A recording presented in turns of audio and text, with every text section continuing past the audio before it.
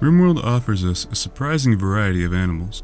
Sure, they're not exactly the strange and wonderful creatures you might expect to find in a distant RimWorld, far from our own.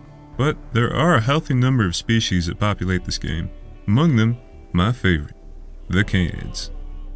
Also known as puppers, these furred friends come in all shapes and sizes. There are 9 in total, including everything from dogs to foxes. Each have their own strengths and weaknesses, and can offer your colony their own special something. Alright, let's rank some good boys. Number 1, the Husky. Probably the most common dog on the Rim. It's sweet, pretty sweet, and an absolute workhorse. They have full trainability, can haul 65 units at once, and will nuzzle people up to twice a day. They don't ask for much either, eating a measly 0.8 nutrition each day. They have no wildness, so anyone can tame and train them as well. Clearly a good boy. Huskies get an S. Number 2, the Lab. Another great dog. Basically Husky light. They have full trainability, can haul 56 units at once, and need about 0.64 nutrition per day. Like the Husky, Labradors don't require any skill to train or maintain, making them really easy to care for. No wildness also means no filth on the floor. They will also try and nuzzle your people about twice a day. Aw, sweet girl. She gets an S. Number 3, the Timber Wolf and the Arctic Wolf. Strong boys. Can haul, rescue, and fight. They're a lot more wild than the dogs though, so they need more training to keep tame. Also, they will poop on your floor. Strangely enough, their hunger rate is a laughably small one at 0.29, making them extremely easy to feed. Just slap down some kibble or raw meat, and they'll be happy to eat it. Pretty good pupper overall. I give them an S. Number 4, Wargs. Danger puppers. They can only be trained in the art of war. They're very strong, with a 4.24 DPS. Get a few of these boys together and they're a force to be reckoned with.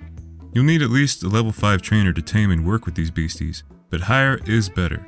Being the wild critters they are, they can only eat raw meat and corpses. If you're looking to have a lot of them, your best bet is to make a freezer and fill it with your enemies. Long as you don't go overboard, this should be enough to keep your danger dogs fed. I don't dare give them anything less than an S. Number 5, the Foxes. All 3 Fox variants have basically the same stats. They have 75% wildness, a 0.16 hunger rate, and limited trainability. They also don't nuzzle. And they will absolutely take a dump on your carpet.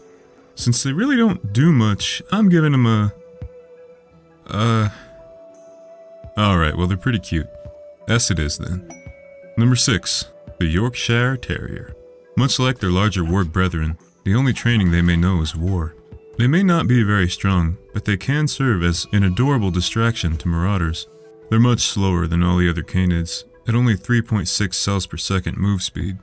They also have a surprisingly high hunger rate at 0.24. Their strongest point, however, is the nuzzle interval. Like the other dogs, they can nuzzle colonists up to 2 times a day, and since they're almost never busy with real work, there's a good chance they will manage to get both nuzzles in. I'd give this dog a C, since one time a whole pack of them joined a fledgling colony of mine and ate all of our meals before I could figure out what to do. However, I'm still giving it an S, because I realized soon after that it could in fact provide us something after all. And there you go. All of RimWorld's Canids ranked, from top to bottom. Thank you all for watching.